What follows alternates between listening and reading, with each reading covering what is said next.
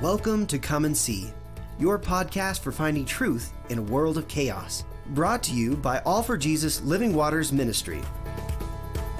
With host and founder Richard Case and co-host and retreat leader Kathy Ricconi.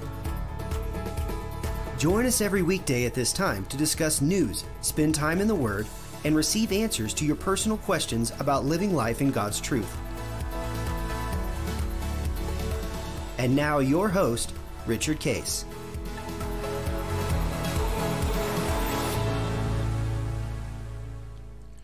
Well, good morning, Kathy.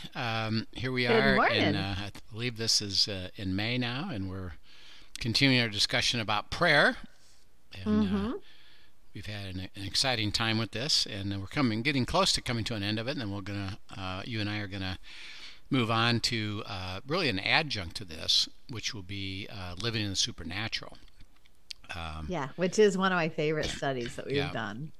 Because prayer, we tend to think a prayer of, well, I give God a list, and we'll see if he decides to do any of that. And if he does, great. If he doesn't, I guess it wasn't his will. Right. And we're mostly thinking, the way we think is, can he, give us a way to do this better and solve things, naturally, generally speaking. Right. Is this going to turn out okay if it's all things work, naturally? And God says, actually, prayer is about dialogue with me, and it's what I'm going to deliver to you, both in terms of making all things work together for good, which is supernatural by itself, and for me to change you and to change circumstances. And one thing we've always learned about that is that it doesn't mean he changes two things. We would like him just to get rid of the difficult world. Right. We'll just Which he doesn't. take care of that. No, you've handed authority over to the enemy, and that life is under this difficulty. In life, you're going to have trials, you're going to have trouble. And then two is, he says, I don't violate people's wills. So that when you say for me, in our prayer life, well, I'm having conflict with my boss, so change my boss. And God says, well, I don't violate his will. I will work to invite him to do things better and to ultimately have more respect for you. But I don't change his character if he has a choice not to. And sometimes, by the way, they go harder instead of easier. So be careful there. But I have an answer for you. And what I try to help people understand is that if we have a heart to follow God, we can trust that all things work together for good. Nothing is too difficult. I will deliver to you the covenant. I'll bless you to make you a blessing. And it doesn't even matter what the circumstances are. I can change it. And I'll do that step by step by step as you seek wisdom. So like, for example, you got conflict with your boss, and he's being disrespectful. Okay, Father, what would you have me do? Well, I would like you, and I'm not saying this is what he's going to say. I'm just saying this is an example. Right. You're giving an example, yes. Well, sit down with that person and share the dynamic of what's going on and why it would be better if you could do it differently. And say, how can I serve you? You seem upset. The things you're doing are disrespectful to me. I would like to stay here. I'd like to be part of this company. How could we do it better? And would you be willing to talk to me? Okay, so you're offering that invitation. Now, the person either says yes or no, just in general. Right.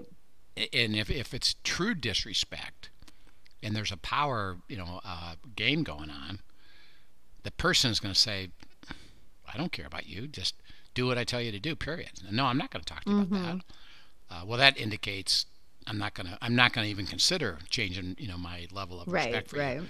Or, okay, sure, I'll talk, but the whole time it's defensive and blames you, and basically is, I'm not really going to change any. You better conform to what I want.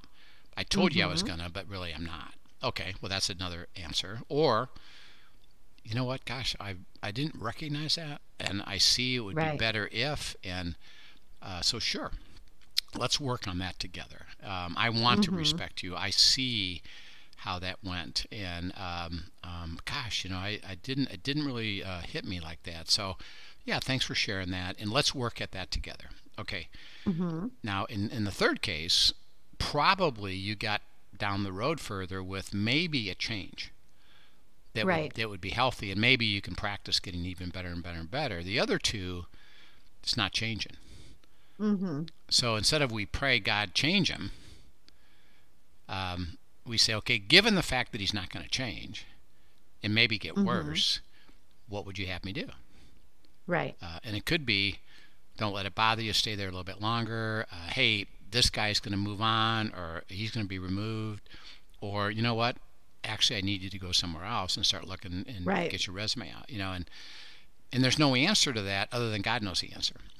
And what I'm saying is he'll resolve it 100% so that you will experience the covenant. You are not going to live in an awful situation forever, because God says that is not my will. You can be confident of that. And let me guide you into that process of following me, if you have a heart to follow me, because I care about you, and I can, for those that have a heart to walk with me, I can. Okay, so this leads into a bigger question that you and I got with a request. So why don't you go ahead and raise it up, and then I got a corollary to that, but why don't you raise up the question we got that actually is kind of about this whole issue.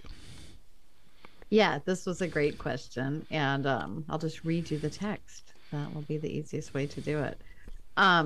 Said, I have a question. If Jesus is God in human form, then why do you think it seems like God and Jesus sometimes have differing traits? As I'm reading in Exodus, it seems like God's character in the Old Testament is very different than Jesus's character in the New Testament.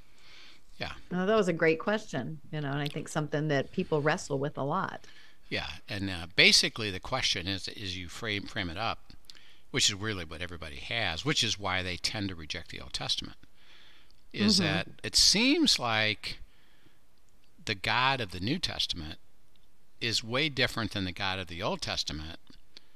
And did it mean that he just changed into this different perspective and traits, and therefore should we just ignore the Old Testament? Because hey, we're New Testament. And by the way, there's a lot of Christians that I know that say I only read the New Testament. I don't even read the Old Testament because I think there's this wrestling too with what is the character of God as they look at that, and and looking in just single incidents and not in the whole picture. Looking at, okay, so what is God's character, and is he trustworthy? If this is who he was in the Old Testament, but this is what I'm seeing in the New Testament, they're also questioning the goodness of God. Underneath it all, yes. Yeah. And then what is God's love, and what does that mean? And does and what I say is that the Christian church has translated God's love into what I call a sappy view of God's love.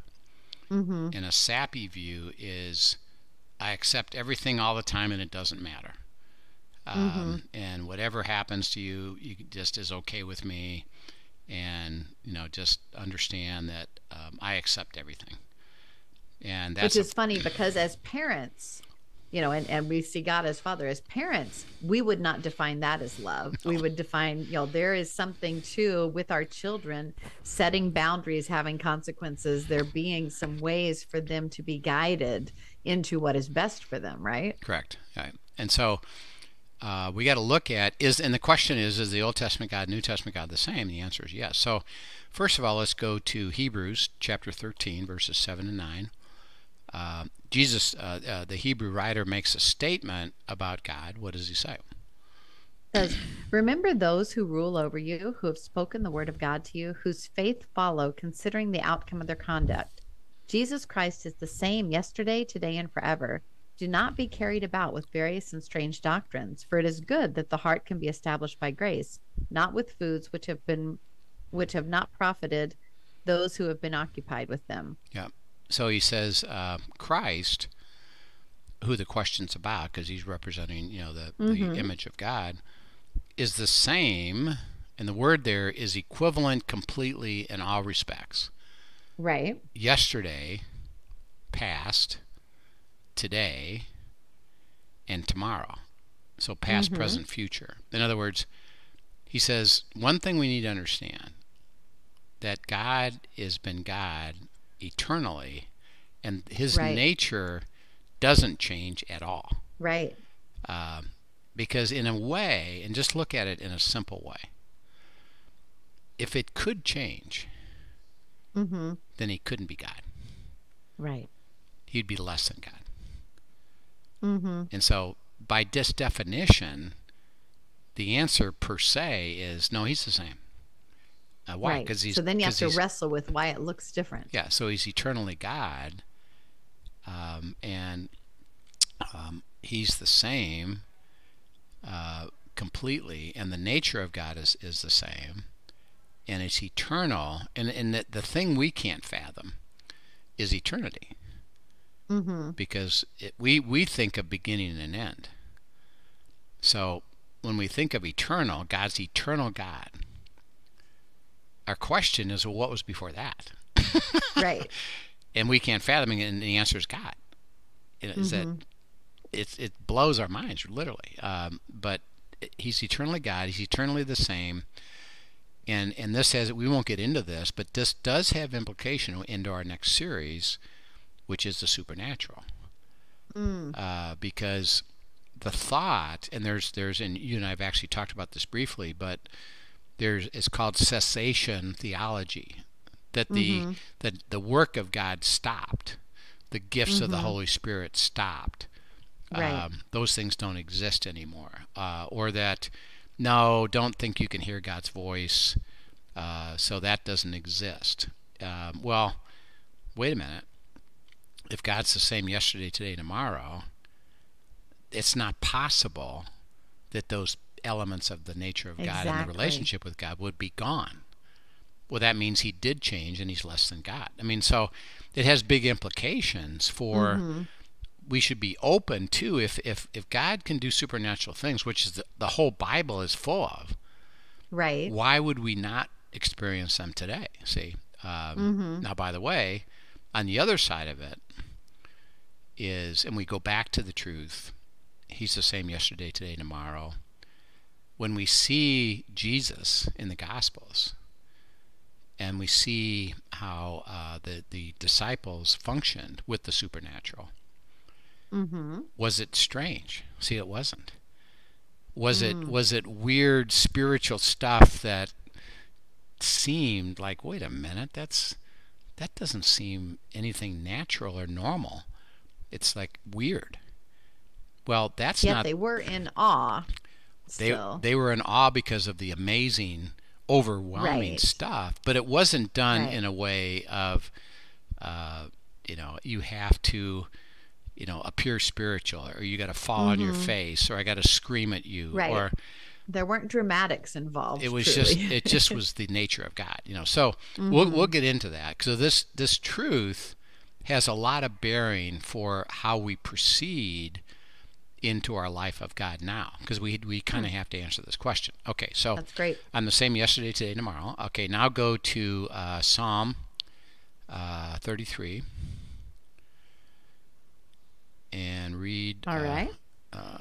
Let's see. Read 1 through 5. Psalm 33, 1 through 5. And this is, by the way, one set of verses of hundreds of verses, both of the New Testament. But it says something about God. So go ahead and read that. And we can go further, but we're just trying to highlight this truth. Right. Psalm 33, 1 through 5. Rejoice in the Lord, O you righteous, for praise from the upright is beautiful. Praise the Lord with the harp. Make melody to him with an instrument of 10 strings. Sing to him a new song. Play skillfully with a shout of joy. For the word of the Lord is right, and all his work is done in truth. He loves righteousness and justice. The earth is full of the goodness of the Lord. Okay, so the word, which remember, and this is in Hebrews chapter 11:3, the world, the material, the physical, was created how? By God's spoken word. By the word. So the word is superior to the natural. Right. And he speaks that and says it, and then he says the word of the Lord is right. In other words, it's completely trustworthy, and everything about it is completely right. So don't work around it, and don't, let's say, diminish it. Trust what it says, and then process what it says, because it's true and it's right. All of his work is done in truth. Okay, so as he demonstrates this and speaks this, you can count on it being true, absolutely. Okay, now we just read something in Hebrews. Christ is what? The same? The same yesterday, today, and forever. Okay, so there's a truth. He said, trust that truth and build on that truth. Don't push it under the table because it doesn't seem to make sense to you. Right. Go the other direction, because the word is right. I do everything based on the real truth. And by the way, this is in Isaiah. I can't lie. That's my nature. I can't bait and switch you. I can't kid you. Okay. And then he says he loves righteousness and justice. And righteousness is right living. In other words, you have to be righteous to have relationship with him. And by the way, this is Romans 14:17. The kingdom of God is what? Righteousness, peace, and joy. It's righteousness all by itself. Why? Not because of anything we do. It's because because what Christ did for us. We've received him, and when we walk with him, truly, which is what we'll get to, we're covered by his righteousness, because why? That's the only way we could have the relationship. And that is true for believers, non-believers. It's true for believers. And we'll see that in a second, is that as a believer, you can actually walk away from that righteousness. Now, it doesn't change your eternal place, but your experience of the now is impacted by the fact that he has righteousness and justice. And justice is everything. It will be served with just provision and just measurement, and I can't alter that. I can't accept that. And I'll give you I'll give you a simple example. What's the requirement for anybody born since Adam and Eve to have relationship with God? What's the requirement? There has to be a sacrifice. No, which happened to be Jesus. No, go back up. What's the pure requirement? Perfection. Yeah. Okay, why? Because God is holy, God is righteous, and God is just. And because of that, I cannot, God speaking, I can't alter that truth. And so by definition, because you're not perfect, and why? Because you went to a sin nature. Right. And remember, the sin nature is I chose my own way. Right. When we go to self, basically. And I'm no longer holy. I am no longer righteous. I am no longer perfect. Justice has to be served. Okay. Now, God says, because you can't get there, on my own nature, I took care of the problem. Now, what did he do? That's where he sent Jesus. And actually to cover us. Yeah. And what did Christ do? What did he do? He went to the cross. He died for us. Yeah, he went to the cross, took on the penalty required to serve justice. He was the ultimate sacrifice. Yeah. And I sacrificed myself to satisfy the justice. And I now have forgiven everybody at the cross. in Hebrews is a great description. Once and for all, done deal, finished, completed. Right. Everybody's been forgiven. Okay. But has everybody been forgiven? Yes. Has the requirement per se of perfection been removed? No. It has to be satisfied. But it is satisfied through Christ. In order to now have it satisfied, given that Christ did it for me, on what basis can I now restore my relationship back with God into his justice? Basically being with him, with Christ. I have to receive and say, I understand I'm separated. I understand the requirement. I confess that requirement, and I receive the gift. This is why he talks all over the place. My gift is me. My gift is, it's just receive my gift. There's nothing more you can do, because that's the only remedy. Right. Is receive my gift. I did it. I satisfied the issue. I took care of justice, and you have to receive it. And when you receive it, I place on you, in you and on you, righteousness that allows us to have a relationship, because justice has to be served. Right. Okay. For those that don't accept it, what happens to them? Eternally separated from God. Yeah, they live in hell, eternally separated from God. Why? Because justice stands on its own.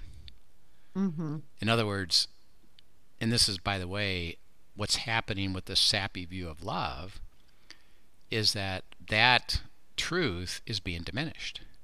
Well, there's lots of ways to God. No, God loves everybody. There's even theology out there that hell doesn't even exist. Right. That I think one of the ones I it. hear often from people is, how would I, why would I follow a God who actually condemned anyone to hell? Right. Right. That's a common argument. Right. So the nature of God, is holy, is righteous, is justice, and it can't be altered, and it has to be satisfied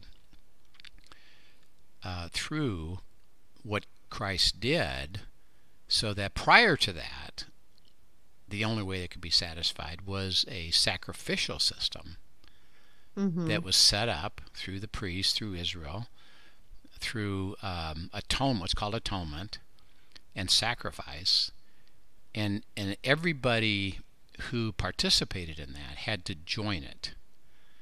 So the way it worked, which by the way is where Christ, remember, had trouble with the what he called, you've made my temple into a den of thieves. Okay, well let's talk about why. He set up the system to illustrate what he was ultimately going to do permanently. And that was high priest, who was the only one that could go in the Holy of Holies, where the ultimate sacrifice would be, once a year, by the way, goes in, and he sacrifices an animal on behalf of himself.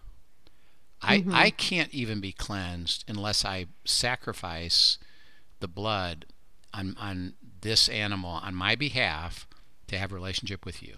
Okay, good. Once I've completed that, I do it for my family. And now my family can join in that process. Third, I do it for the nation and all that have a desire to join me. And I offer this forgiveness. And by the way, it was only once a year, and it was only for a year. And the one thing he couldn't do is sit down. Okay, right. How come? Why couldn't he sit down? Because it wasn't done. It wasn't finished. Because it wasn't done. It was only temporary. And there's no seat there. And so he couldn't sit down because it wasn't permanent until Christ, when he sacrificed, died, was the sacrifice, was the high priest, and then he went to the right hand of the Father. What did he do? Sat down. He sat down. Done, yep. Completed, finished. And that's why Hebrews talks about the book of Hebrews. It's all been finished. Okay. So now the high priest has now finished that sacrifice. Right. Okay, now everybody else, by the way, this is why all of Israel would go to the temple every year. Now that he did that, you who are, you could be a priest, not the high priest, and just a person, a man or a woman, you have to sacrifice and join that sacrifice and say, I trust what just happened. I'm invited to join it through death myself. Right. And I do. And I have to, now think about it, they're traveling long distances. Right. So if they either had to bring their own animal, or they said, well, when I get there, I'll buy one.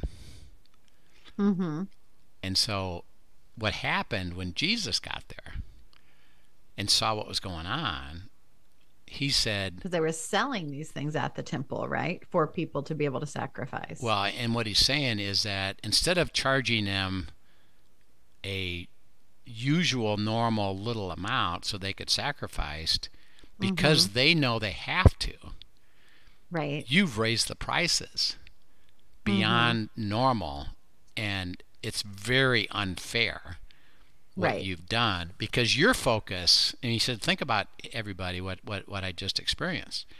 My heart is for them to come to have life.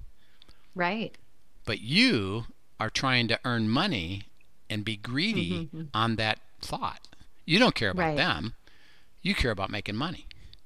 And he says, you've turned it into a den of thieves. You guys don't care one iota about this whole thing. You're just trying to make money. He said, this isn't what this is all about. And by the way, I'm about ready to show you what it's really about, which is, my death and sacrifice. So he does. But at that point, because of, here's what the priest did, everybody has to join me. He set up the process so that they could have eternal life with him and could have abundant life with him. That continues. And Christ says, now it's receiving me, what I've done. And you don't have to go to a temple anymore. You don't have to sacrifice anything other than what? Yourself. Right. What does that mean? Die to self. I put to death my thought that I can get there on my own. I receive what you've done to satisfy the problem. And now I can have life with you. And if I do, justice is served because I've received it. If I don't, justice is still served because I lose my opportunity to have a relationship with you, and eternity I'll spend separately from you. By the way, we say, okay, I can understand that line. Right. What about believers? Where do we stand on that? Because we don't sacrifice anymore, and we have Christ in us. So does that mean we're always righteous? No, it doesn't. It's interesting. So we'll pick this up next time.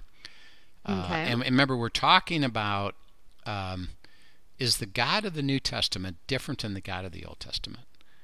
And how do we relate to that? And so we're trying to set it up of, well, wait a minute. First of all, it's the same yesterday, today, and tomorrow. He says, my word is true. My word is right. Right. I love righteousness and justice. And I am justice. And everything is based on justice. He said that's never changed. And it still exists. You just need to understand the dynamics of it and what the opportunity is now to live it. And interesting enough, he says, the way that you think I am in the New Testament, I was the same in the Old Testament. So I'm going to go both sides of that. So that, great, because we tend to think he seems less judgmental in the New Testament than the Old Testament. Right. Okay. Well, think of the opposite of that. If he's kind and generous in the New Testament, was he that way in the Old Testament? We'll go find out. So it's treasure hunt and look at that. Yeah, it's really cool. So we'll pick this up next time and keep going with it. But it's a great question. Yeah, it's a great question. I think it's one that people wrestle with all the time. Yep. So it's a good one to bring up here. Yep, and we'll keep going.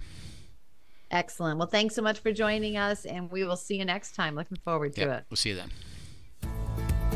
Thank you for joining us for today's episode of Come and See. your podcast for truth in a world of chaos. Brought to you by All for Jesus Living Waters Ministry. Send us your questions and comments, and tune in tomorrow for more answers to your personal questions about living life in God's truth.